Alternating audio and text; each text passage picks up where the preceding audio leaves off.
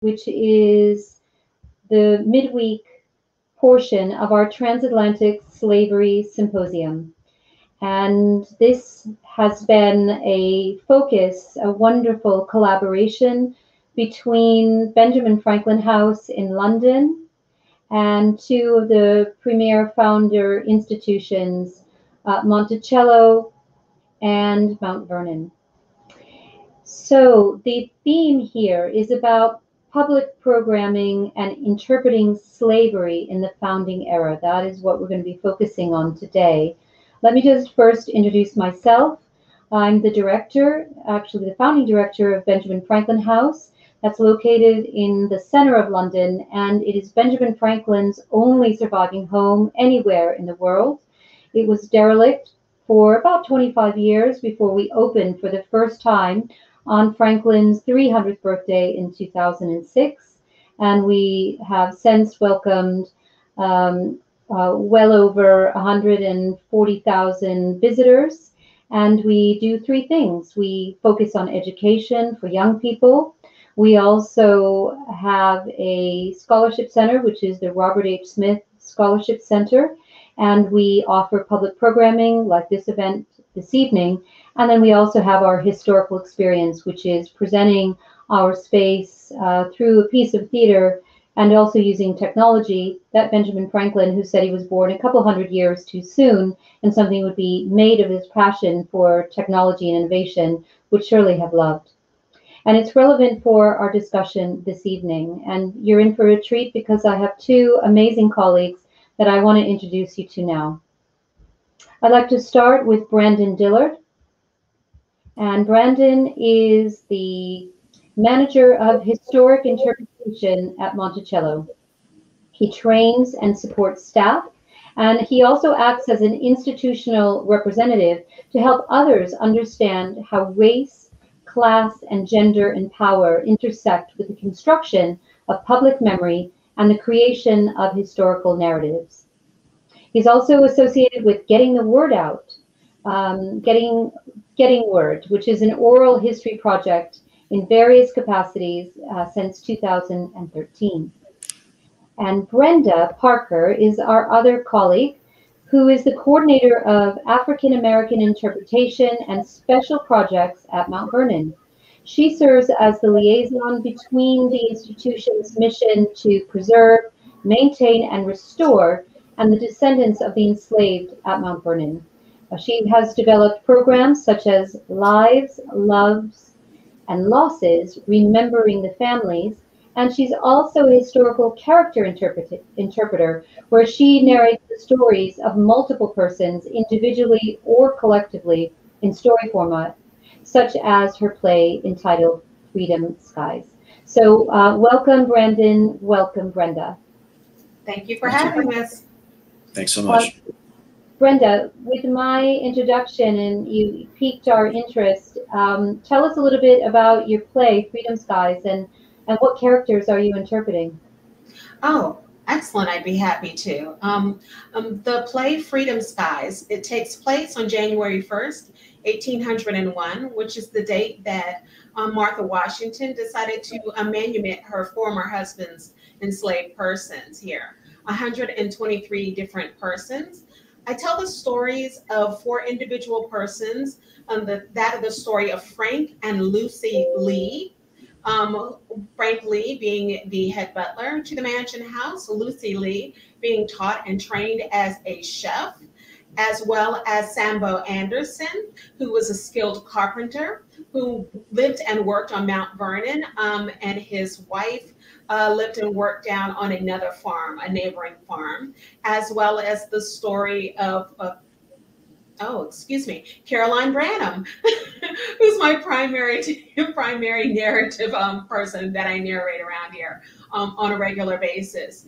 And this tells the conflicting or the contrasting emotions of that particular day, to whether a small portion of the enslaved community there were receiving their freedom and the other portion was not.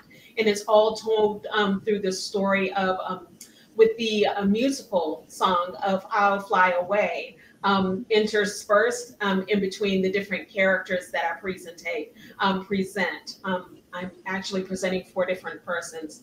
Yeah, it gets a little crazy, but it's a beautiful and heart-wrenching and a deep look into the thoughts, the feelings, the emotions that might have gone through these persons' lives on a day such as important and monumental as that particular day was.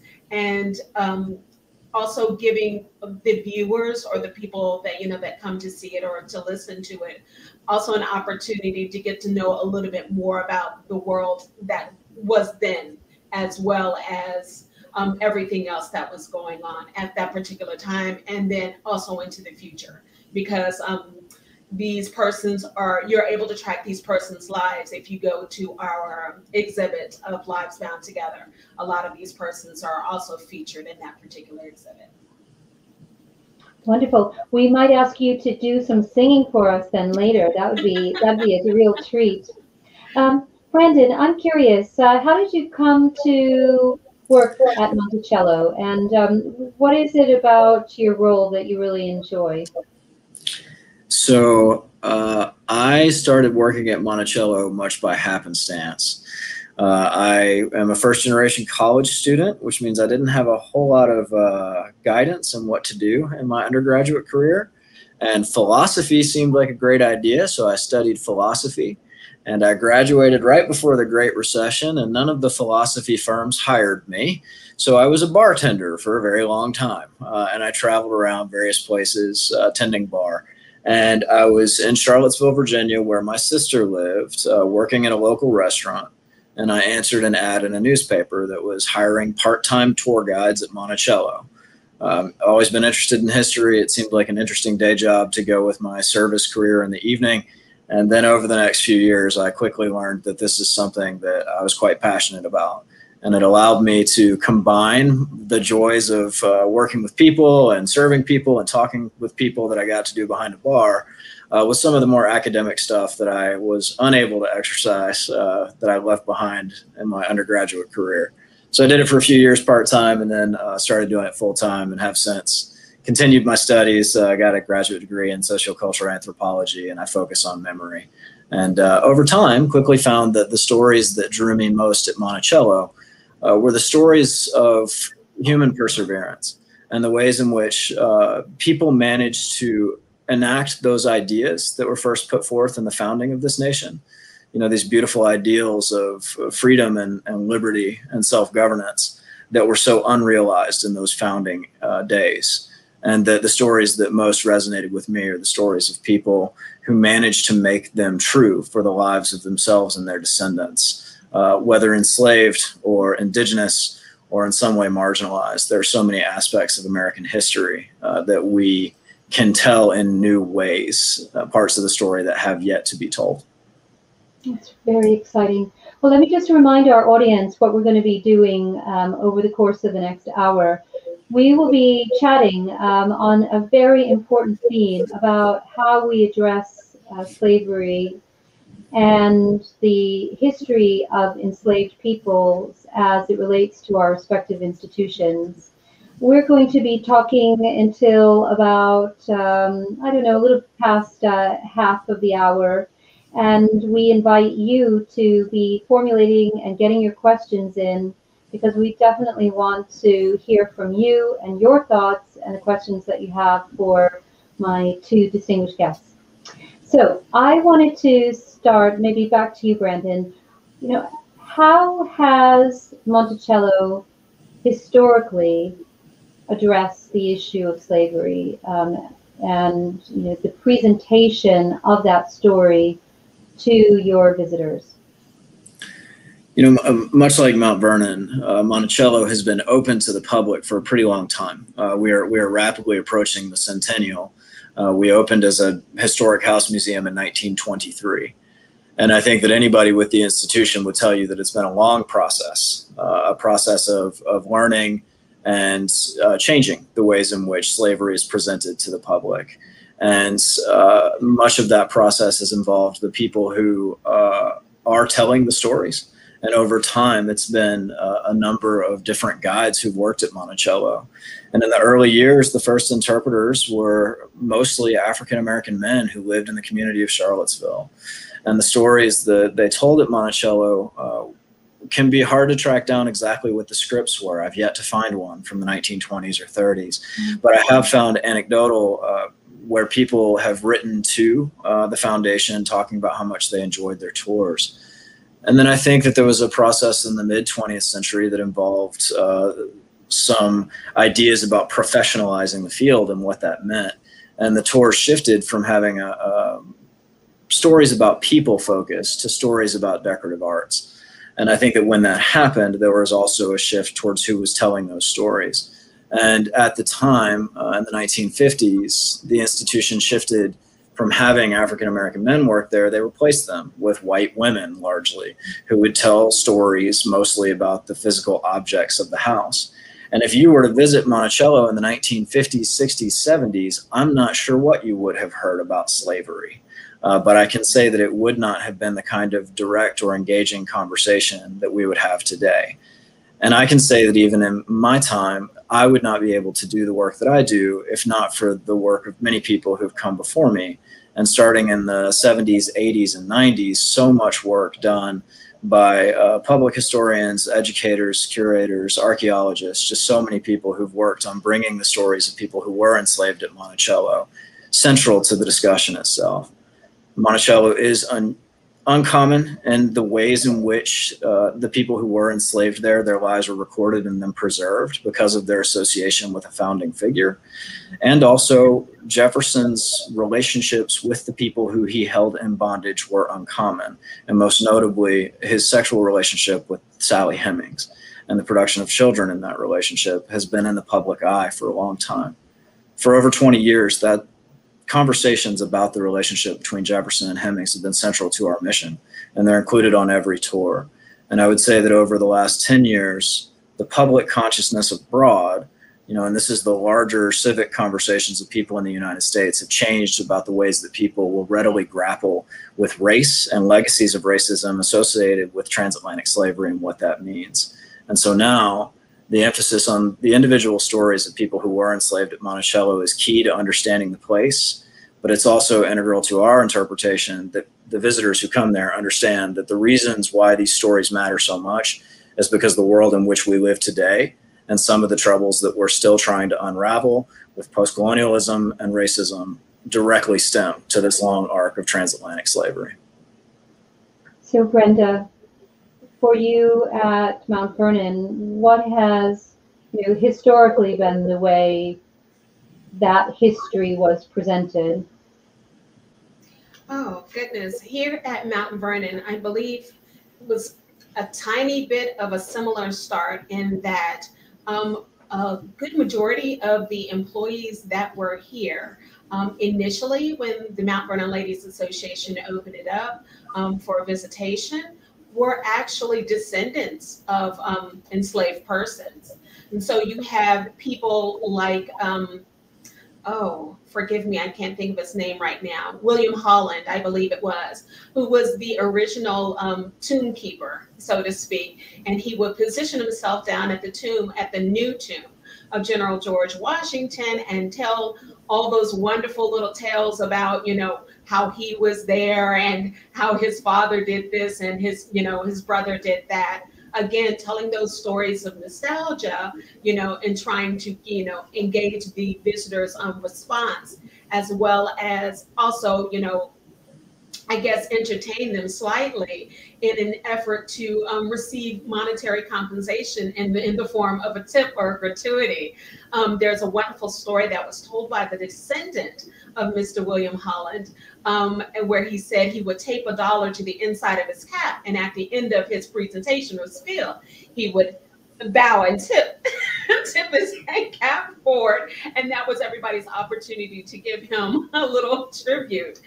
He also, I believe it was, sold wooden canes from the trees that were around. So you also have to think about this in terms of what was the world, what was society offering to an older Black person, person that was formerly enslaved in society? What were their means of, making a living and taking care of their family and things of that particular sort? There's a couple of other people that were working inside of the mansion house and around the estate. Sarah Johnson had a whole entire book written about her. It's called Sarah Johnson's Mount Vernon, where I found out so many different interesting facts and stories about the original persons that were, receiving people in for the tours and things of that particular nature. I believe that the regents, the Board of Regents, the Mount Vernon regents and everything, they might have been giving some tours initially, but as far as grounds maintenance, as far as, upkeep of the property and gardening and things of that particular nature, even cooking and things of that particular sort, a lot of it was done by formerly, descendants of formerly enslaved people, if they weren't actually themselves descendants, if they weren't themselves formerly just enslaved as well. So we have that beautiful history as well. And very similar to what happened there at Monticello, it did evolve. Once we transitioned into more of the material aspects or the more material culture, that's again when, the presentation of those persons presenting it, less and less people were coming for that particular, the stories of way back when, the nostalgia of it. And more people were coming, to look at the artifacts, to look at the fine china, to look at, the teas, tea sets and things of that particular sort, which were still connected to those persons that were there originally. And that's the whole premise of our Lives Bound Together exhibit, is that we take a very closer look at those particular objects and connect those objects to persons and those persons to stories and to a community and to the world at large here. Well, it's really interesting because for both of your institutions, it really started with an oral history, didn't it? Yes. As a way of telling stories that had been passed down. For Benjamin Franklin House, because we had been built as a lodging house, and that's how Franklin got there, although he was said to be less a lodger than the head of a household living in serene comfort and affection, you can imagine.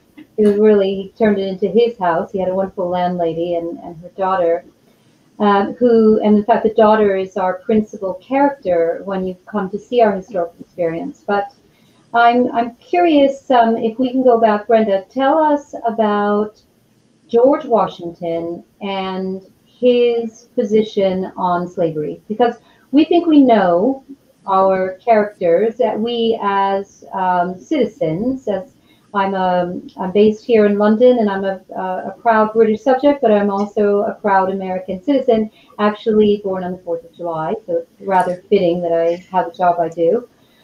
But we don't often know as much as we think we do.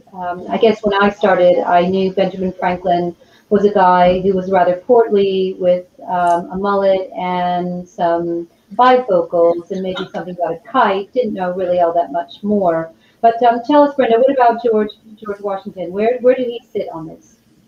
Oh, goodness. His views on the institution, the peculiar institution as it was called, they most definitely evolved in his lifetime. And I have no doubt, or what I've been presented and what I've uncovered as far as my research, thinks that his views on the institution started to change along with about the time of the Revolutionary War, maybe a little bit before then, but it was very highly influenced by his relationships with people like Alexander Hamilton, John Lawrence, Marquis de Lafayette, all of these people. Even William Lee, his enslaved manservant, was also very instrumental in his changing views.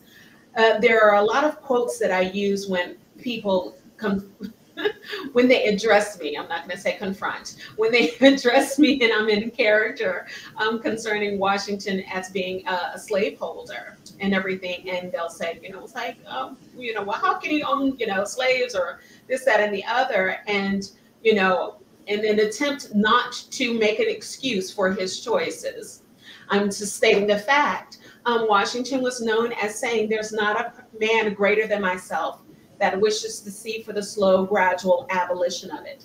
But I fear that it will not come about except for by legislation. He says on the subject of slavery, I fear that it's a subject of unavoidable regret. Things of this particular nature. He also said, he was talking about the institution itself and recognizing and realizing and claiming his part in it, saying, calling the enslaved people, he says, I have concerns about these persons who are in this unfortunate condition, whose labor I benefit from, I profit from. So he absolutely knew what he was doing, and then he tried to make, well, he didn't try to make, he made decisions that either supported his thought to gradually emancipate them or to free them, or either he made some decisions that were further reinforcing the institution or supporting the institution.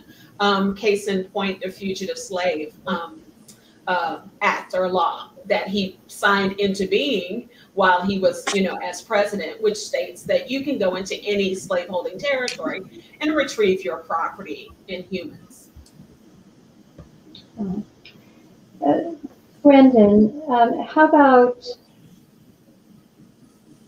Mr. Jefferson? Because you mentioned about his relationship with Sally Hemings, and we know that he was sometimes he was a reluctant figure at times, wasn't he? Reluctant to play the roles that he often played. I mean, maybe he would have been very happy to have been, a gentleman farmer and an inventor in Monticello. But where was he, and what can we glean for the relationship with Sally? Was this an exploitative relationship, or was this one where, except for the times in which they lived, he held her in great esteem, and things might have turned out differently, in another period of history. Yeah, so when looking at Jefferson or Washington or any of these figures, I think it's interesting to note how many of them talked about the duties of public office as something that they abhorred, something that was a part of this classical sense of this is a duty that one does for their government, but not something that one seeks. Meanwhile, all of them are constantly placing themselves in situations where they get elected to do these kinds of things, which I think is interesting and speaks a little bit to some of the American political character that evolves throughout. And I would also say the same thing about this whole generation of enslavers, to underscore some of Brenda's point here. They didn't say that slavery was good. Almost universally, they denounced the institution as an evil. And that's true for Jefferson throughout the course of his life. He said that slavery was, a moral and political depredation. Like, this was something that he thought was wrong and that should go away.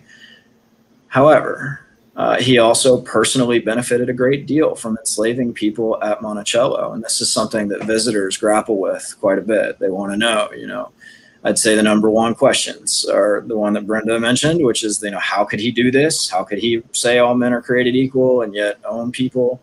And the other is that some various version of this question, was he a good slaveholder?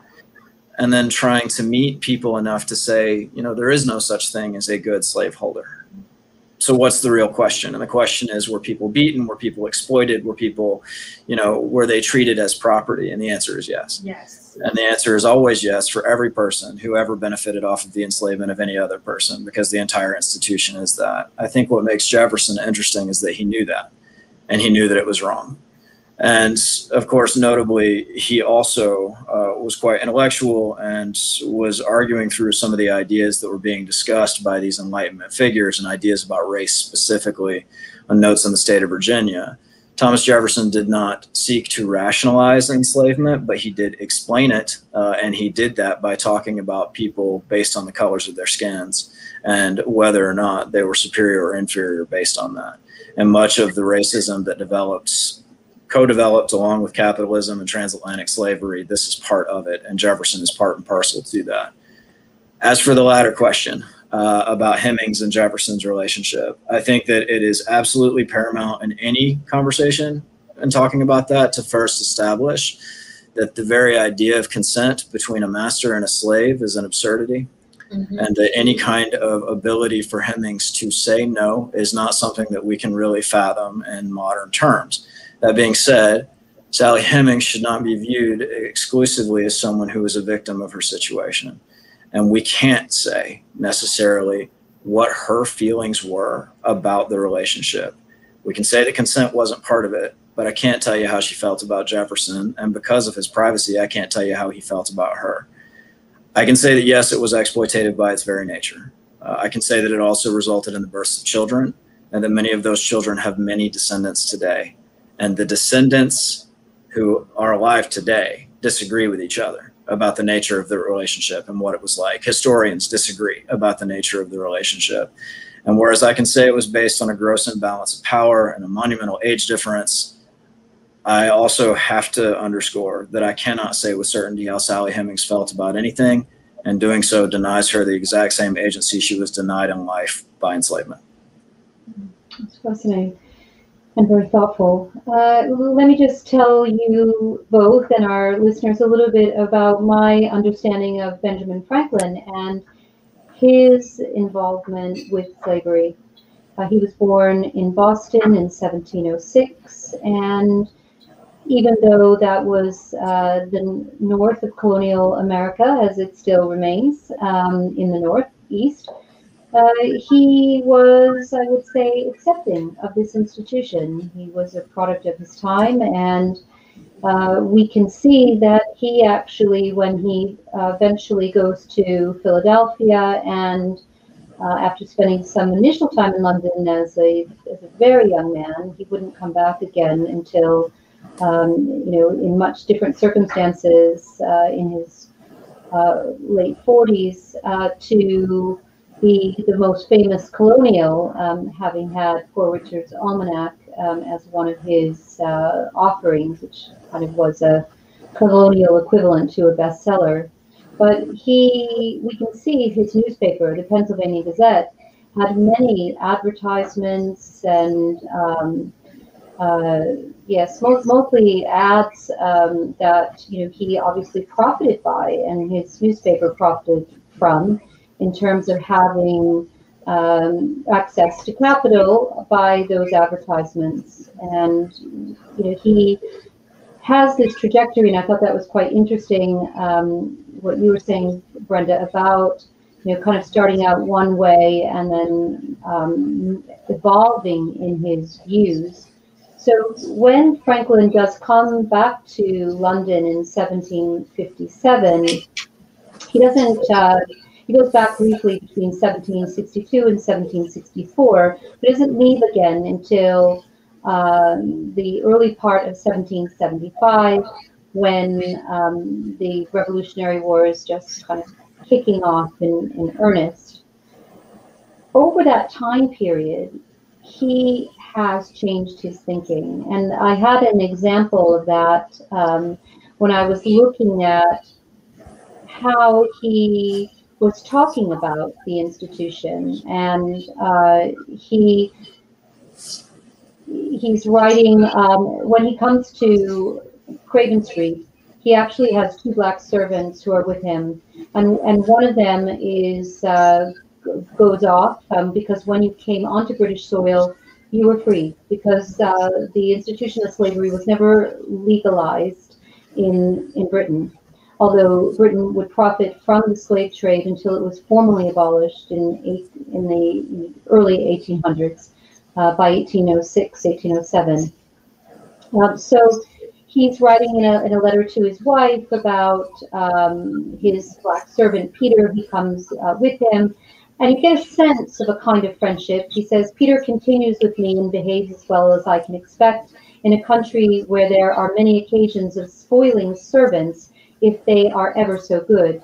He has a few faults, and I see them with only one eye, and I hear only with one ear. So we rub on pretty comfortably. He goes on in this letter to talk about how his other servant, King, had gone off and was finding his own way in England, and had found kind of a good situation as a servant, and was being educated. And he also comments that he was taught to read and write, to play the violin and the French horn, and some other accomplishments more useful in a servant. But it isn't until 10 years later that he is referencing Granville Sharp, who was a dynamic British individual who was really a pioneering abolitionist. And so we began to see a change in his approach and his thinking. He also was co-opted to be part of something called the Bray Associates with another historical figure, Dr. Johnson, he of dictionary fame, and that was about educating former black enslaved people. And so this is beginning to augment and change his views. He also had a friend, a gentleman named Dr. Richard Price, who was a philosopher and a nonconformist, and who also influenced his views on the practice of slavery. And so when we get to the end of the Revolutionary War, we have a situation in which Franklin returns back to Philadelphia to close out his days.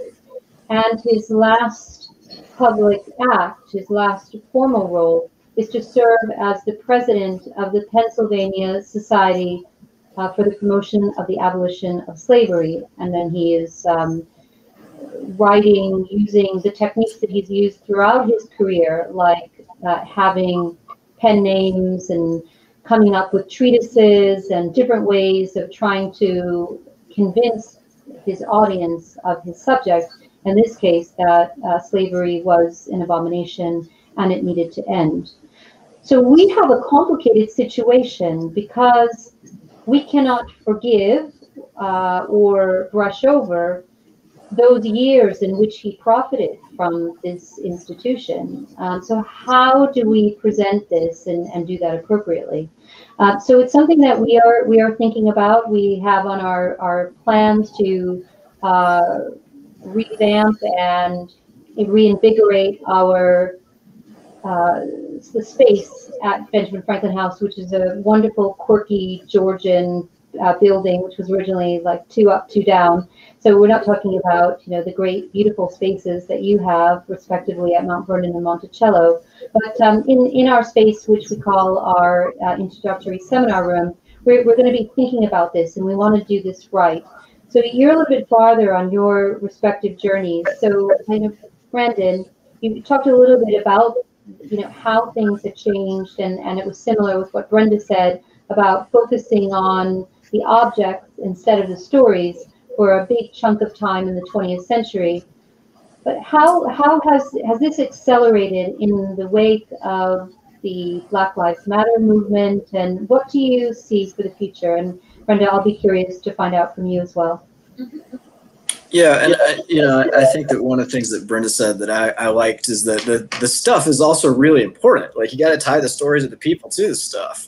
And any one of us could go give a lecture in a classroom that doesn't have any historical tie to these important places where history happens. But I think all of us do what we do because we love the places themselves, and because they hold this memory. Even when it's a painful memory, it's important to learn from it.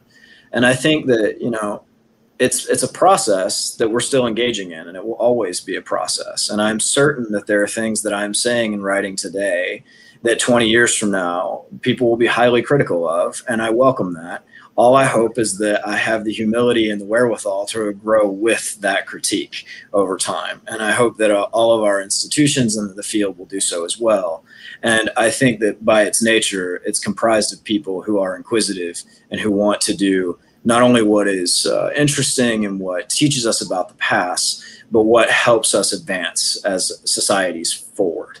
And I think that, you know, the last part of your question there, particularly working out of Charlottesville, Virginia, over the last few years, obviously there have been many conversations about race and what that means.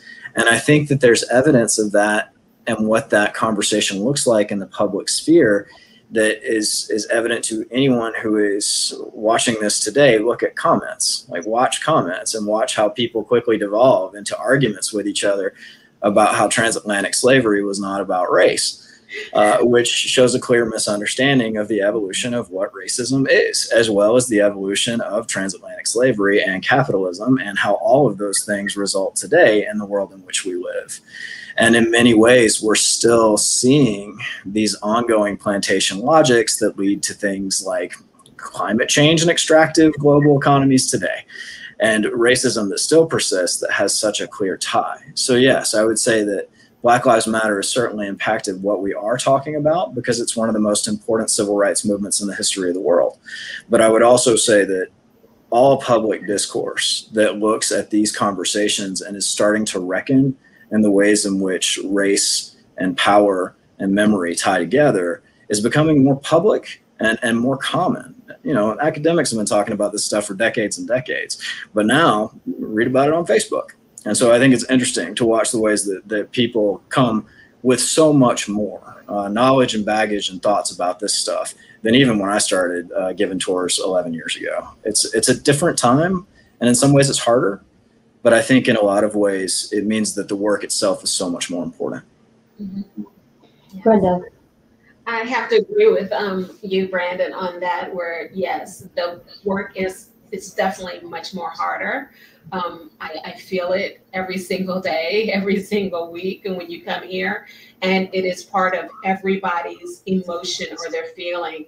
I was introduced to the first rendition or the altered rendition of our Enslaved People of Mount Vernon tour.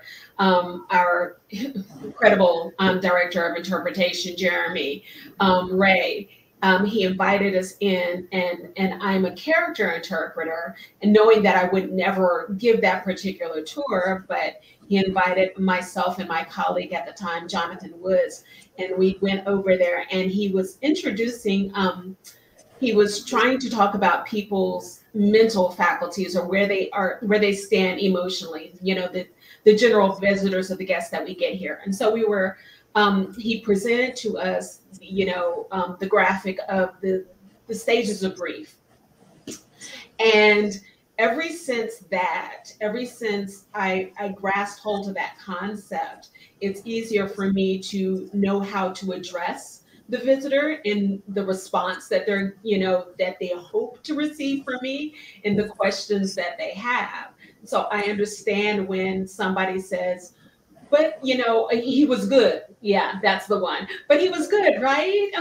So he was nice to them. He didn't beat them, right? And it was like, no, those things happened here. And he might not have been the person holding the whip, but he was very well, you know, aware of, you know, the person that did it and the reasons why that person did, you know, that particular thing.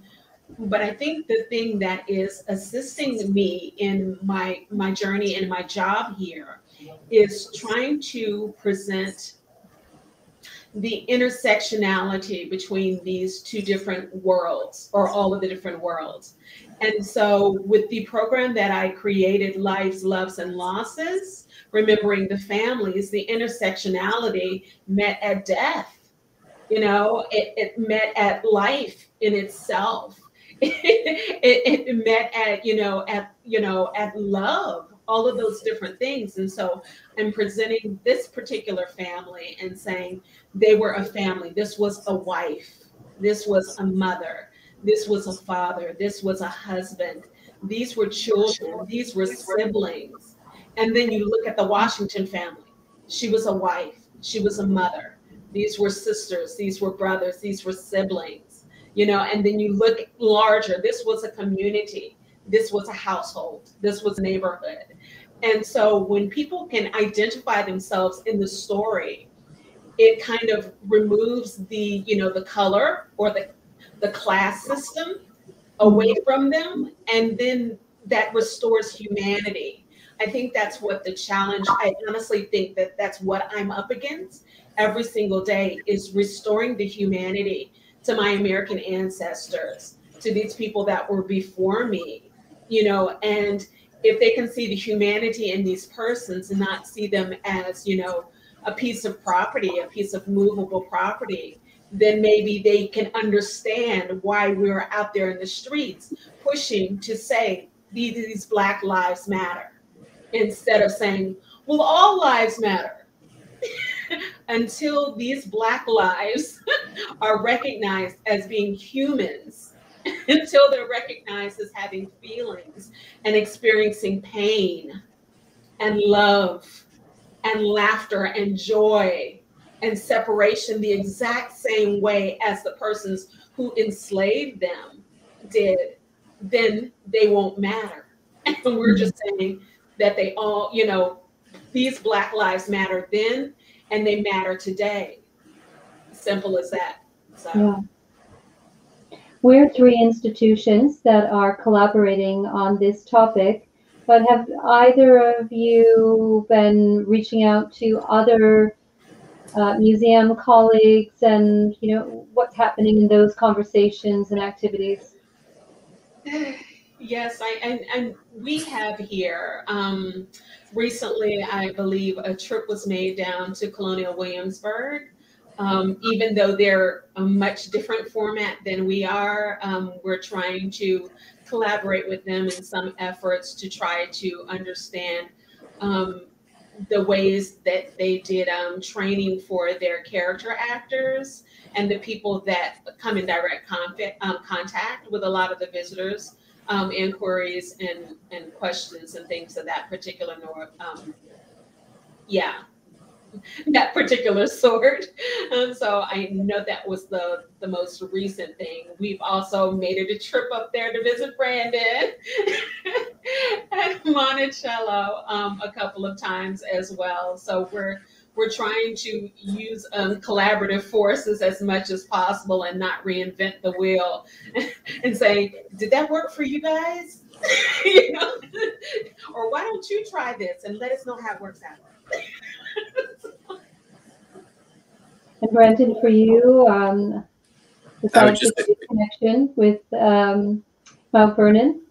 Yeah, I would just agree with Brenda. I think that, you know, surprisingly, there is like a whole field of organizations that are Virginia Presidential Historic Plantation Homes. So there are quite a few of us right in the surrounding area that work together quite a bit, you know, and Montpelier and Highland are just here in town.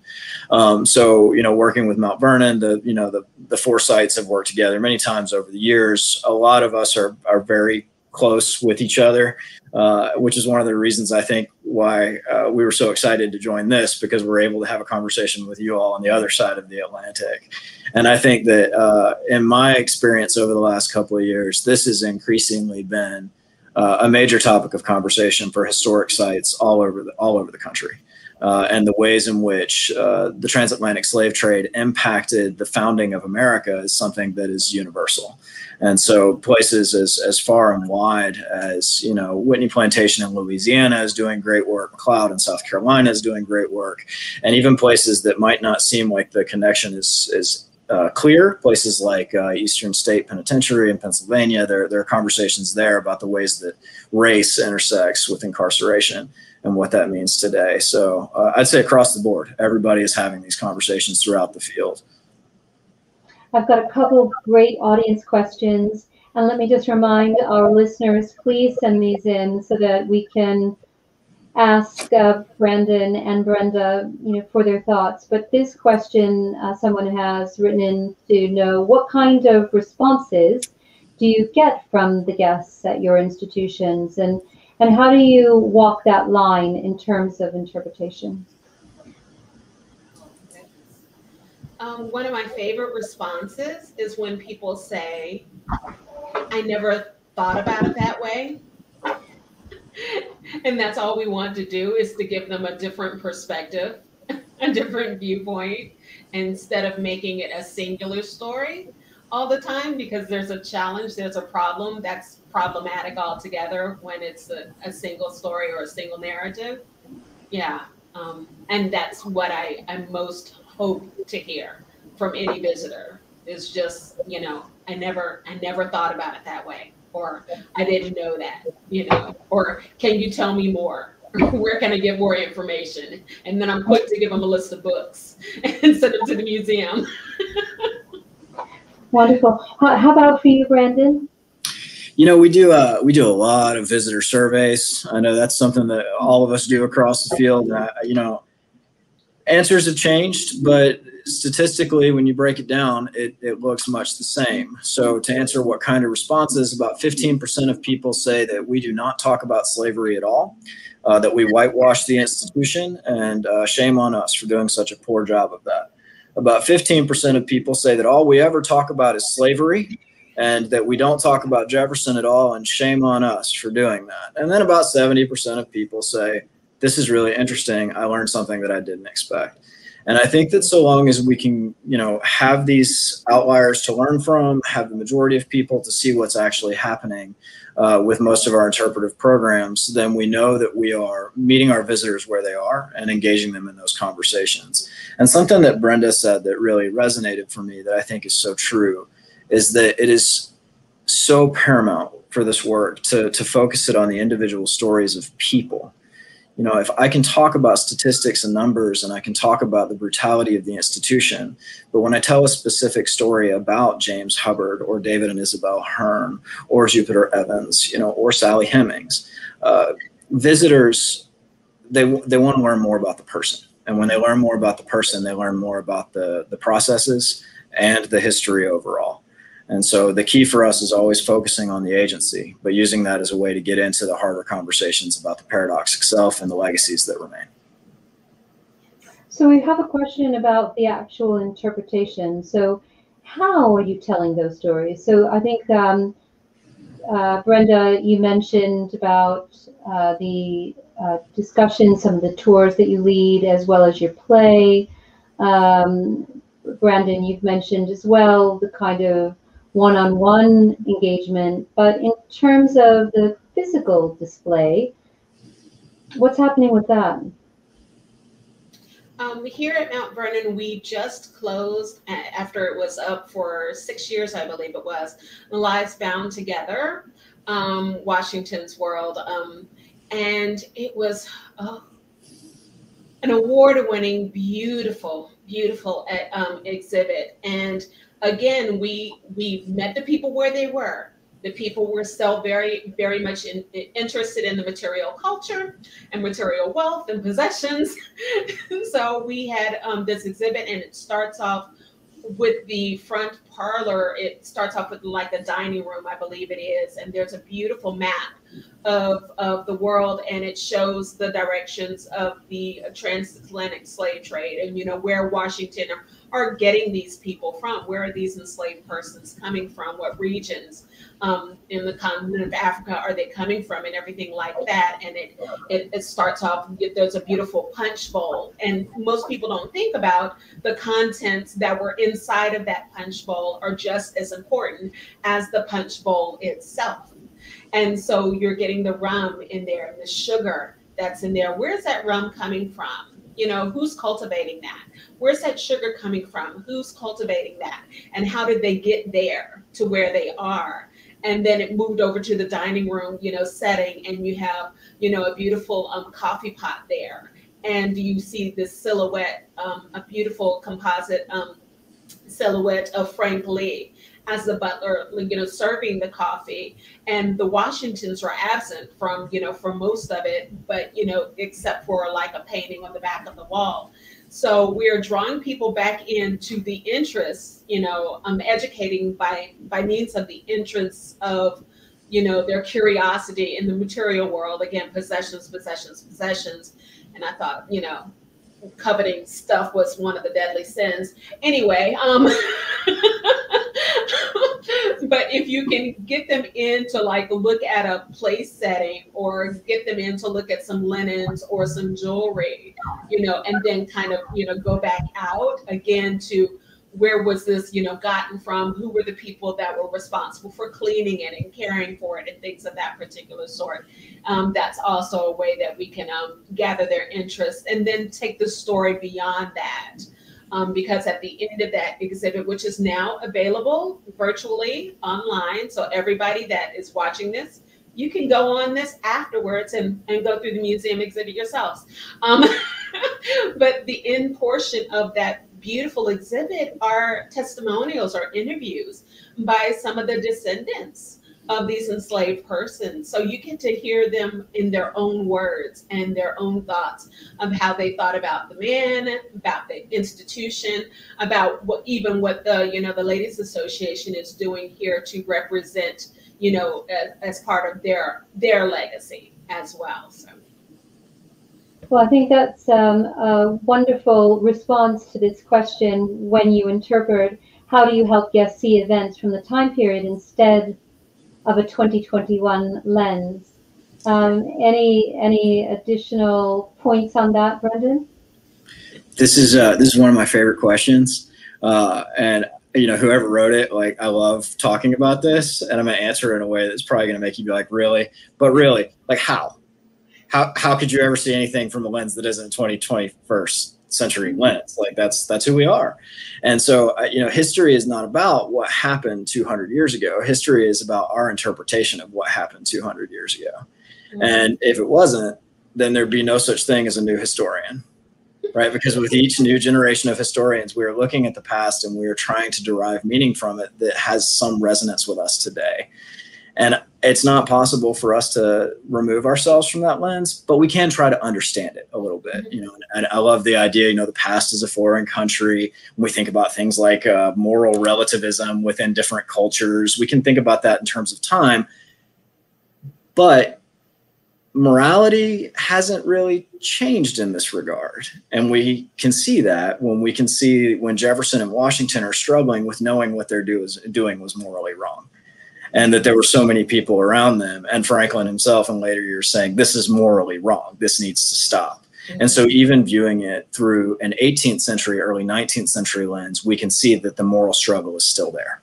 And so I think that the idea is to try and engage with people, to have these very abstract conversations. One of the things that I find somewhat challenging sometimes is that, you know, people will say, well, visitors don't want to have those conversations. Yes, they do. That's why they're there. And they totally want to engage in a bizarre, abstract conversation about whether or not it's possible to remove yourself from a 21st century lens with which you view everything. So the answer is no, right? But it's a great way to get into it. And I love just talking to people about that. And to further, you know, some of what Brenda said, we're doing the same stuff at Monticello. We spent the last 5 years restoring physical spaces on the mountaintop that are directly tied to the people who were enslaved there.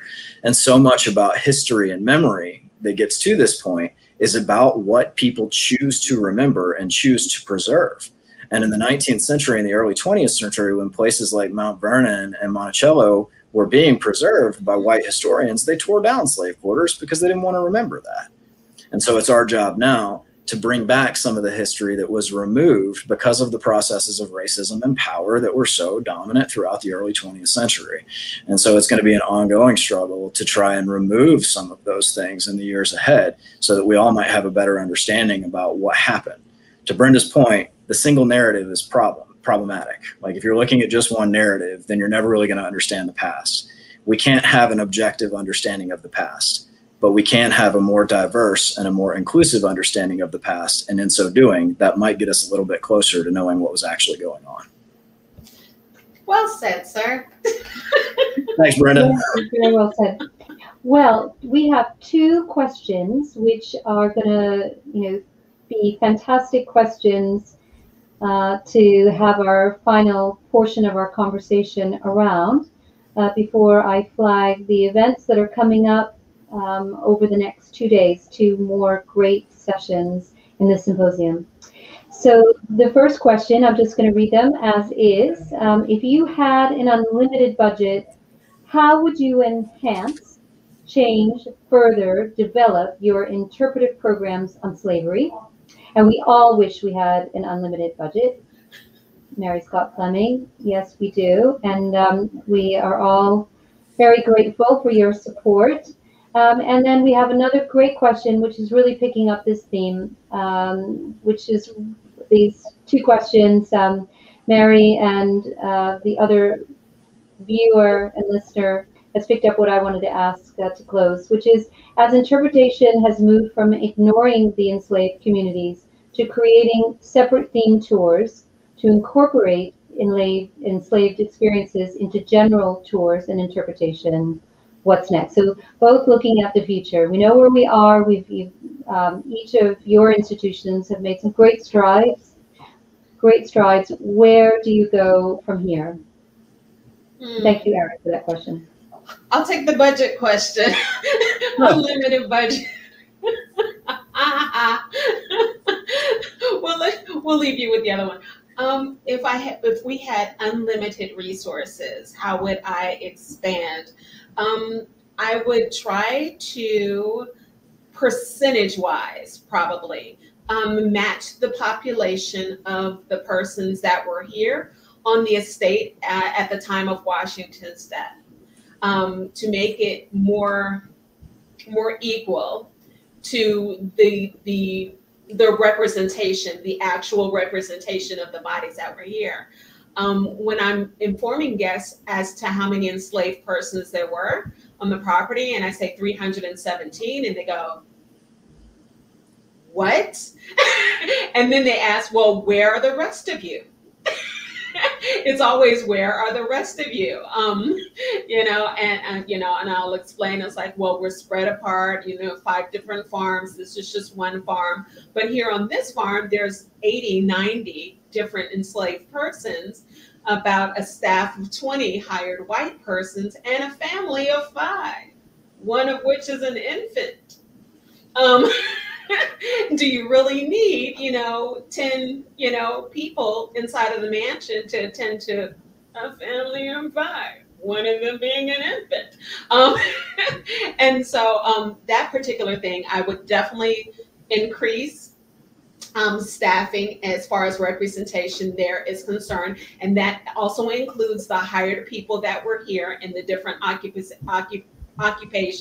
We need some overseers around here, some tailors, what have you, and things of that sort. The other thing that I would do, which is very, very something that is extremely needed, if you are a Black person and you are interpreting somebody and that was enslaved, we need more mental health services and more support as far as that's concerned, because that is something, that psychological confrontation, that psychological damage, and the traumatic experiences that are brought up every single day, every time that you're here interpreting, is something that is not healthy for any individual to constantly be put in that particular position, especially since we know that so much in the world has not changed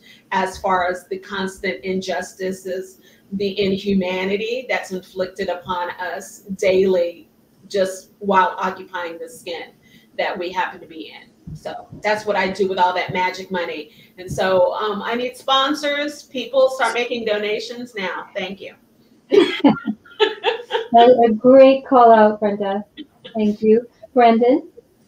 So I'll take the other one.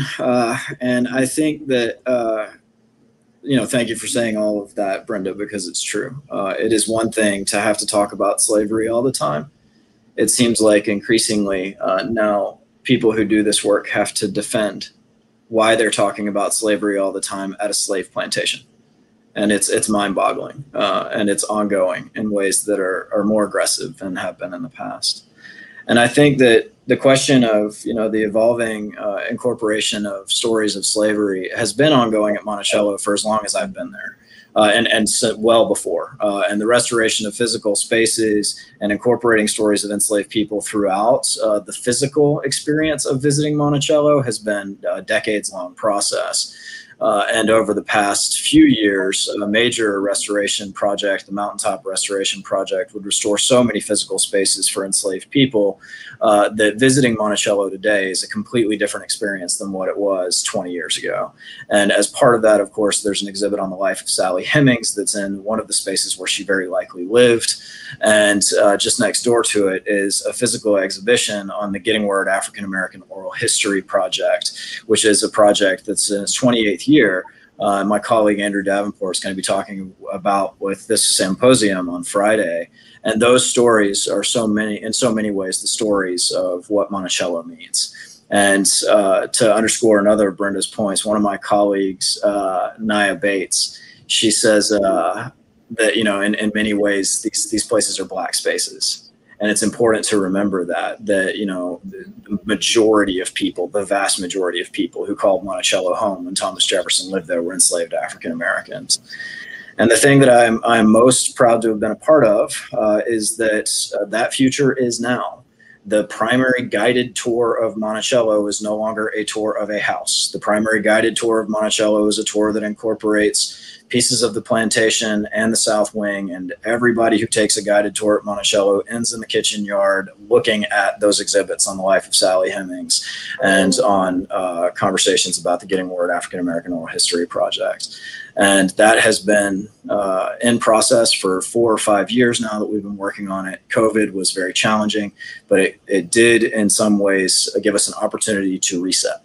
And so that is what we're trying to do, and making sure that while it has long been part of the process at Monticello that every tour you take talks about slavery, now every tour you take is going to physically take you to places of enslavement that were primarily occupied by enslaved people. Thank you. This is a theme that's going to continue tomorrow, Historic Sites, Interpreting Slavery, which will be at 12 noon Eastern Time, 5 p.m. British Summer Time. And Dr. Laura Sandy, who's the senior lecturer in the history of slavery and co-director of the Center for the Study of International Slavery at the University of Liverpool, will lead a discussion about interpreting slavery at historic sites on both sides of the Atlantic. That will feature Dr. Christo Kefalas, who's World Cultures Curator for the UK's National Trust, Dr. Antoinette Jackson, who's Professor and Chair of the Department of Anthropology at the University of South Florida, and John Francis Manicom, who's the Curator at the International Slavery Museum in Liverpool. And it's going to be really focusing in on some of the themes that we've discussed this evening about presenting slavery at public history sites. On Friday, again, taking up some of the themes in more detail that we've covered this evening, public memory and oral history at the same times. You will be able to hear Annette Gordon-Reed, who is the author of On Juneteenth, and she's the Pulitzer Prize-winning author of The Hemingses of Monticello. She'll be leading a panel discussion about the importance of oral histories in understanding how individuals and communities experience the forces of history. Andrew Davenport, who's public historian and manager of Getting Word, the African American Oral History Project, will discuss Getting Word's nearly 20-year history and how descendants are getting word to us today about their lives, their families, and their dreams. Justin Reed is the director of those community initiatives at Virginia Humanities, and he's also the co-founder of the Lemon Project, which is looking at the history of slavery at the College of William and Mary. That session on Friday is also going to feature Alan Rice, who's professor of English and American Studies at the University of Central Lancashire here in the United Kingdom.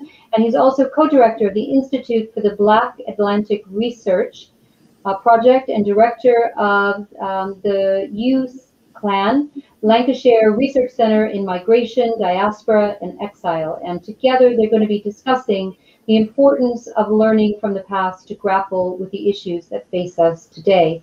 If you've missed any of the sessions that have taken place since the beginning of this week, please visit www.monticello.org/TSS And you can also visit Benjamin Franklin House's YouTube channel or on the Benjamin Franklin House Twitter account. So let me just close by saying thank you so much to the colleagues at Monticello, at Mount Vernon, and my own colleagues at Benjamin Franklin House for the fabulous session today, and particularly to Brendan Dillard and to Brenda Parker. Thank you.